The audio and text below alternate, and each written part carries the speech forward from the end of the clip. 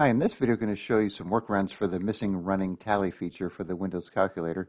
So I don't know if you remember in the past, so you'd open up the standard Windows calculator, and as you'd start adding and subtracting, it would show you the running tally across the top here of what you're doing, so you could keep track of the numbers in case you make sure you're not missing something. But for some reason that's gone and just shows the total as you go along here. So one thing you could do, some people say you could drag this open here and see the history, but that just kind of breaks it down into separate calculations, so that doesn't really work for me. So one thing you could do with the Windows calculator is to switch it to the scientific calculator, and that we could kind of still see what's going on across the top here. So that's one way to get around it. Just make sure I noticed if you do a certain mode, it'll kind of group it into like functions, like it'll group, 8 minus 6 times 9, put that in parentheses, and then multiply that by 5. So if you see that, just kind of make sure you're in the right mode here. So that's one way you could do it. But if you don't like to see all this extra stuff on the scientific calculator, you could actually run the Windows 7 calculator in Windows 10 or 11. You just need to get the files from a Windows 7 computer. So to do that, you need to go to the System32 file folder within Windows and then find the calc.exe, and then also you need to find this en-us, that's assuming you're using English, US. Otherwise you have to find your country language and take that folder, and then within that folder there's this calc.exe MUI file.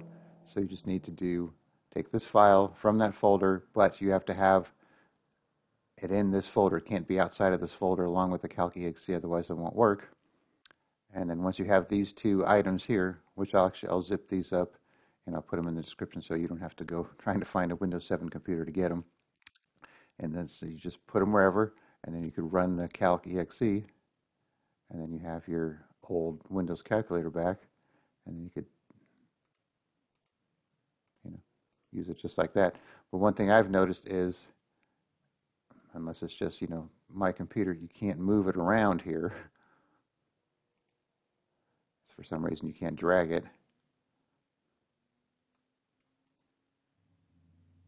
So that's kind of a problem too. So wherever it pops up, that's where it is. But you still have your other options here too for scientific and so on. So that's one option. And another option is to use this Mofsoft free calculator that you could download and install.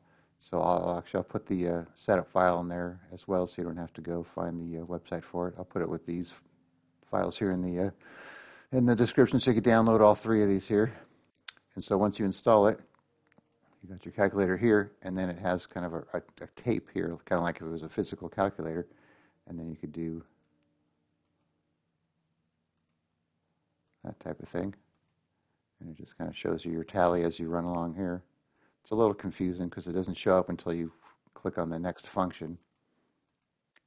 And then you could clear the tape if you want to start over.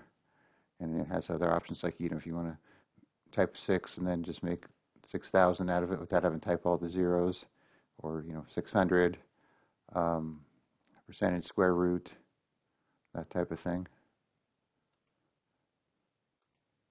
And then also what you could do, you could have, if you go to options and put it on tray icon, it'll put it down here, so it's always available down here for you.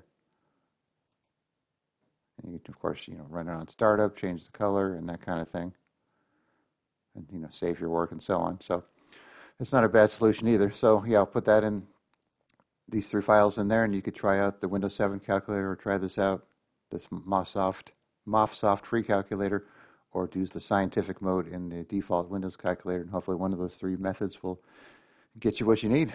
All right, thanks for watching, and be sure to subscribe.